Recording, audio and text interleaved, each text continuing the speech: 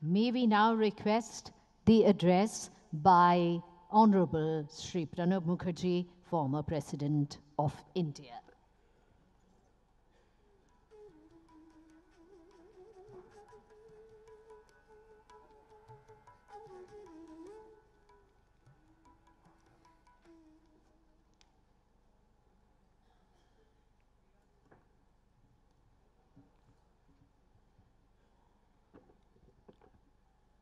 Good afternoon. Shri Amar Singh, Member Parliament, Dr. Hariprasad Kanodia, Chairman, World Confluence of Humanity, Power and Spirituality, Shri Hemant Kanodia, Vice Chairman, Shri Sunil Kanodia, Vice Chairman, distinguished participants, ladies and gentlemen. I am happy to be amidst you at the inaugural session of this conclave of humanity, power, spirituality organized by SEDI Foundation.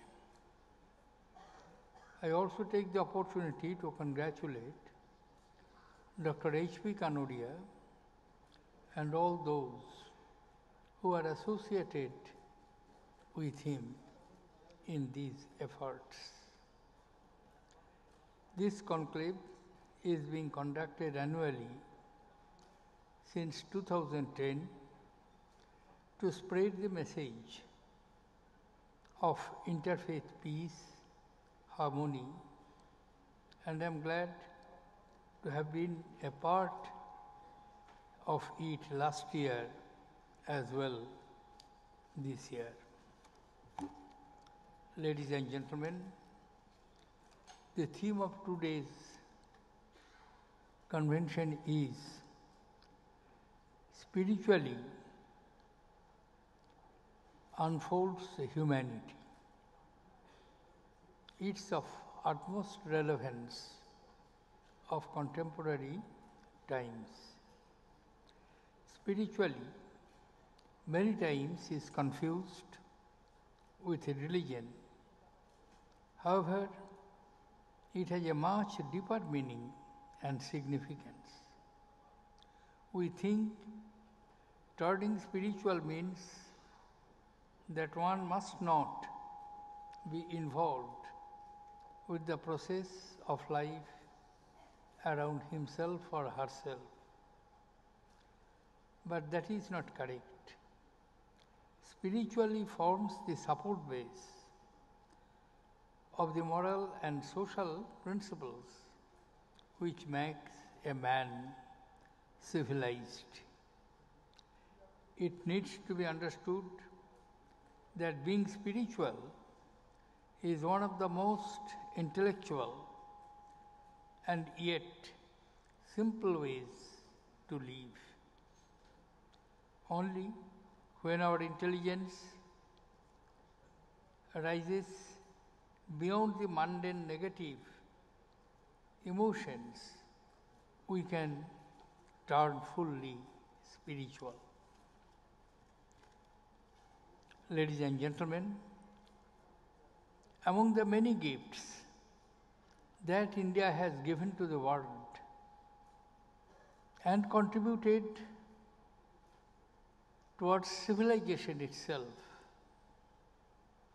one such thing is high philosophy and spiritual thought. From ancient times to the modern age, India has been a beacon among nations when it comes to spiritual leadership. Throughout the ages,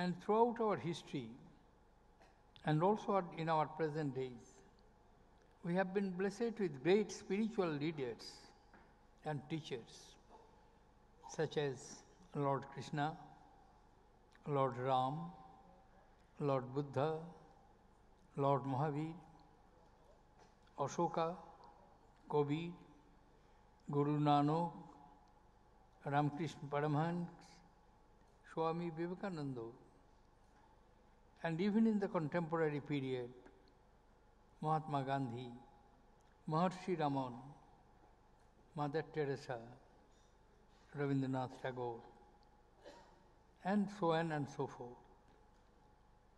Our engagement with the spirituality was such that even our political thought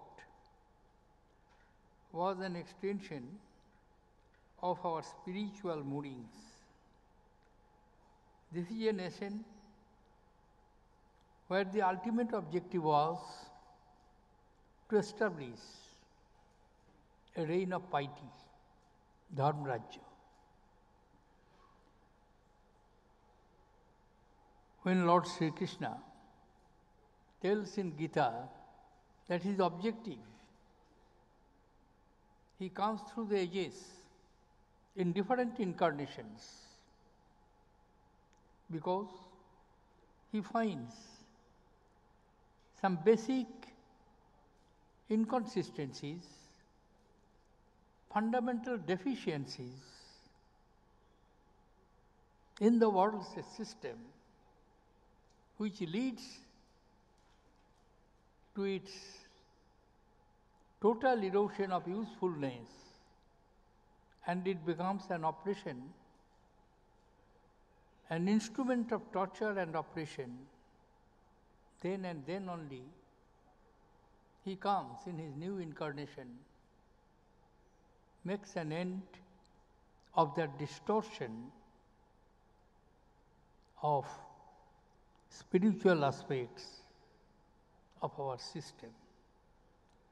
Therefore, to us, it is not merely a theoretical exercise, it has a practical application. And when I mentioned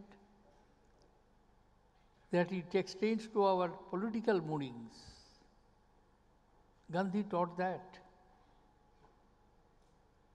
He did not go in the conventional way of fighting against the colonial rule.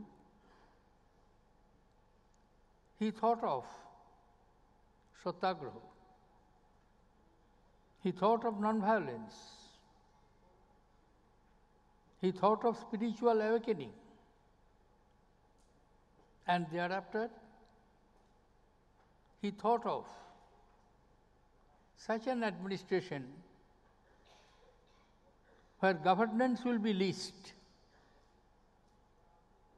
Today, when you talk of the good governance, the concept of good governance comes. What does it mean? It is not all pervading. Good governance does not mean to control every aspect of life by administration, by state. Then it will be a totalitarian state, as we had in several parts of the world. But Gandhiji thought, and he enshrined in the spirit of the Indian Constitution, when it is pointed out, and that I think is the linkage between spiritualism and political thinking, that we have emancipated ourselves. We are going to give a new instrument of administration to us. Who will author this new instrumentation? After 190 years of British rule, the control of colonial masters, a country became free, a group of people became free, a nation became free. And to run that free nation, it requires an instrument of administration, and that administration is Constitution. But the author of the Constitution of India is not 276 members of the Constituent Assembly. Author is not Sir B.N. Rao, the consultant of Constituent Assembly, or Dr. Ambedkar, who was the chairman of the drafting committee of the Constitution. It was decided that authorship should be owned by the people of India. That's why the first word in the Indian Constitution is, "We the people of India." Not British Parliament, not anybody else. We the people of India have enacted, adopted and given to ourselves this instrument, which is not merely a legal enactment, but which is an instrument of the social transformation of a vast multitude of people, which has no parallel.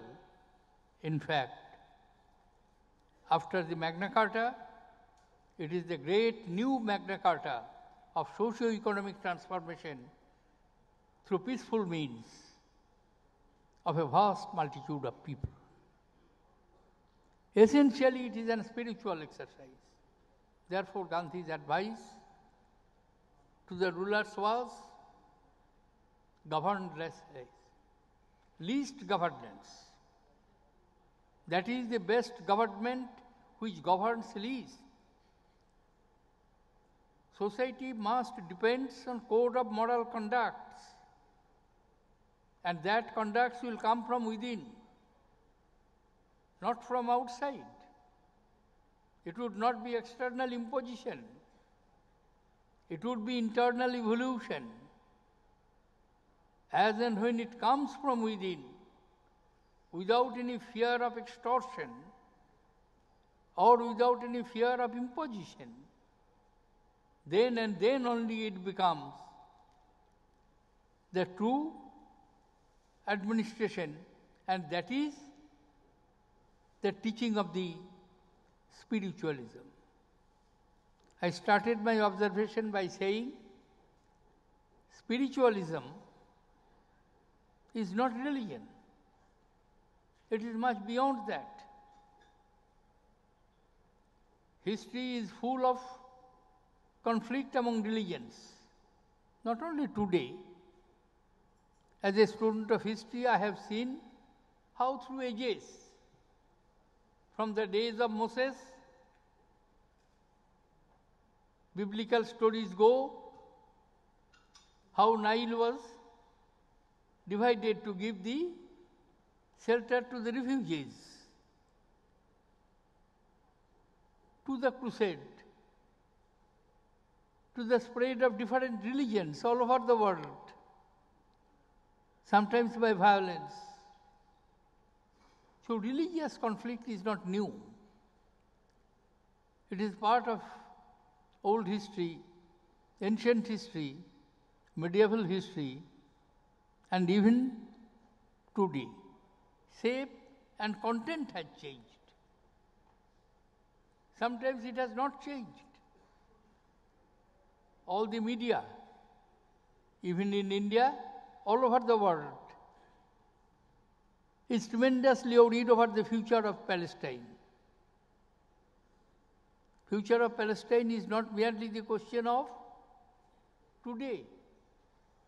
Over the years, from the days of Saladin, from the days of Richard the Lionhearted, from the days of Crusade, from the banishment of Jews from their motherland. Therefore, the short point which I am trying to drive at, unless there is a very strong basic foundation of spiritualism, the foundation of society, foundation of state, cannot be as strong as we desire to have. I do believe India is a country where people strive for achievement, for personal growth, for balance, and for a deeper meaning of life and existence. This has always epitomized our culture and traditions.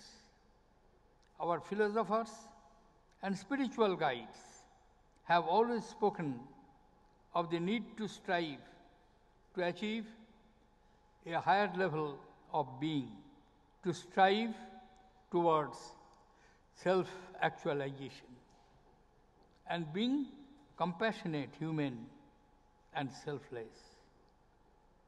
In today's world, which is becoming even more insular,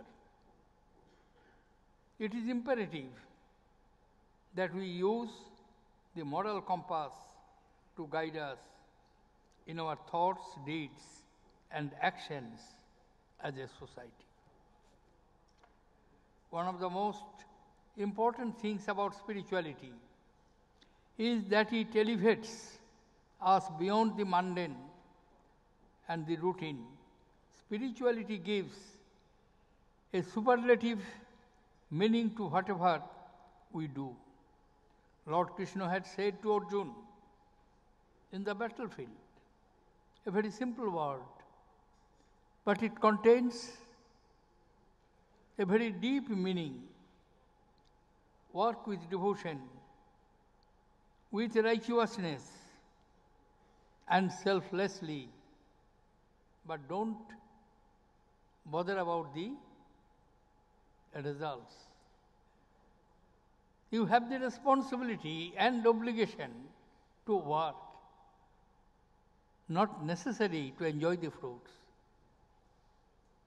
Karmanya vadhikarasti ma phaleshu kadachano. And the entire episode and efforts of Lord Krishna in that incarnation to ensure that there is spread of equality, spread of dharma, to establish dharma. And dharma is not a particular religion, a particular dogma, a particular creed. Dharma is a particular way of life. It is the expression of humanity itself. It is the expression of the soul in an atmosphere which is conducive. Another very important aspect of the spirituality, as it guides how we treat others. Spirituality means embodying kindness, compassion, and selflessness. In fact, I firmly believe that humanity leads to the spirituality, being caring and showing compassion to people around us, especially the less fortunate and privileged, and giving them the love, affection, time, and help that they need makes us human. And this is the best possible way to connect with God as well. Service to mankind is always being treated as service to God. Ladies and gentlemen, our path to greatness as a country will be through our embracing of our rich spiritual heritage based on bedrock of values that have been part of our culture over centuries. These values have developed to be our civilizational traits, characteristics that define India. We do strive for economic development, upliftment of sections of the people. We need to ensure that we remain connected to our values and culture to guide us to grow in a way that makes us rich in spirit and wisdom and strive for a higher consciousness. I would not like to expand my observations, as this is a subject where various people, particularly the distinguished persons who are present there, they will make their observations. But before I end, I would like to observe one more observations of Swami Vivekananda when he said, each soul is potentially divine. The goal is to manifest this divinity within by controlling nature, external and internal. Do this either by work or worship or physical control or philosophy by one or more, all of these, and be free. This is the whole religion. Doctrines, dogmas, rituals, books, temples, forms are all secondary details. Thank you, ladies and gentlemen. Jai Hind.